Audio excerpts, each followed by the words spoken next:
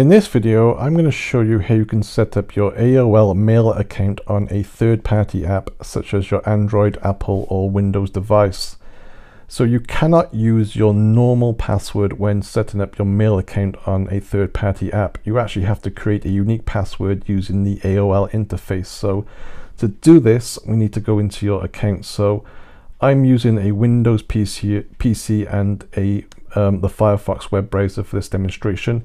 You can use your phone browser, but the menu system is slightly different and it's a lot more difficult to set up. So I do recommend that you use a Windows laptop or desktop PC for this. So go to AOL Mail and then just enter your normal username and your password.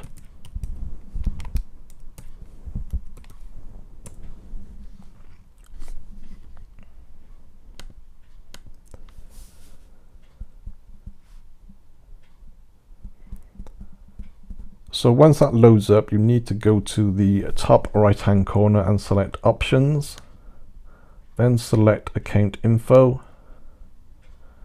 and then from the left hand side menu select Account Security.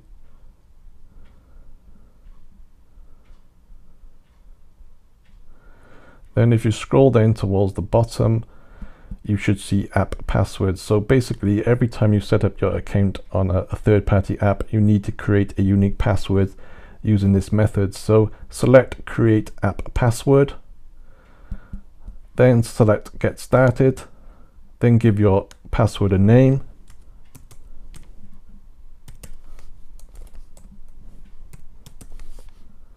then select Generate Password.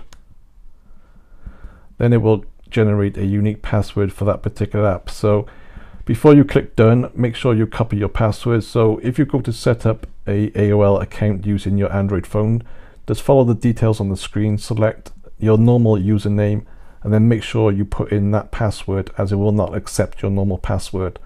So basically that's it. You can then create multiple app passwords. Just go to the same menu, click generate.